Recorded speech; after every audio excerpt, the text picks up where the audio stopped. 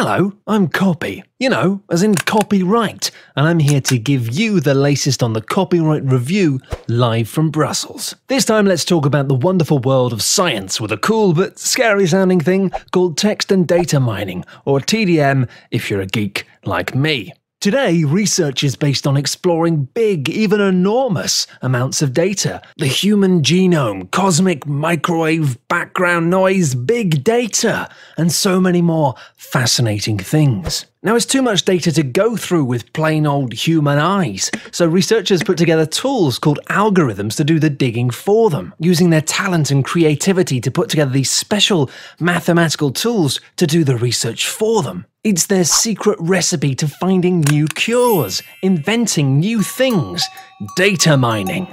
Okay, sounds cool, very useful. So what's the problem? Well, as is often the case with copyright, there ends up being a bit of a confusion that pops up between the common good and private interests, more specifically the interests of scientific publishers.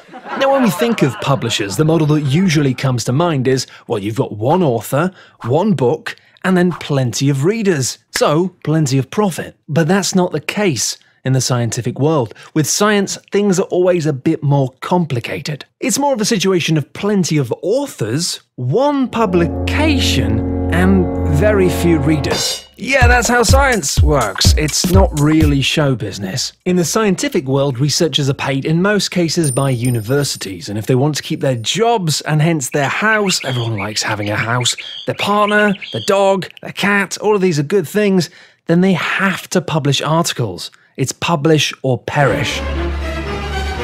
And that's where scientific publishers step in. In exchange for most, if not all, of the copyright of the research, they will publish an article without paying the researcher nor asking him for money to publish. Now, isn't this a clever deal? And once they've gathered all of that knowledge in a huge catalogue, guess who they sell access of that stuff to?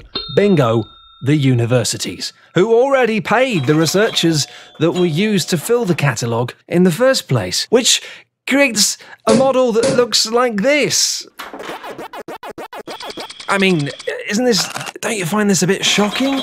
Well, you're not alone. A lot of scientists are trying to move things, change things a bit in order to stop this privatization of knowledge. But let's get back to data mining. As the scientific publishers own the copyright to most of the knowledge contained in these published works, they consider how much access people get over their content, including if you want to mine it once you've paid for it. If you just want to read it with your eyes, that's probably fine, but if you want to mine the data in this thing, then maybe we'll tell you which tools you can use.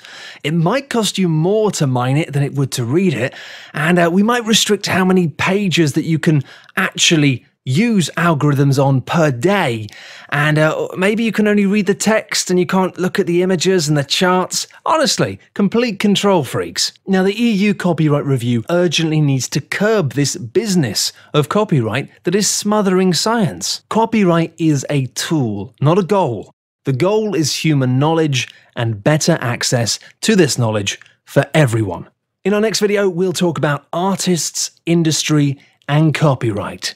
The good, the bad, and the ugly. So subscribe and don't miss out on the fun. Goodbye!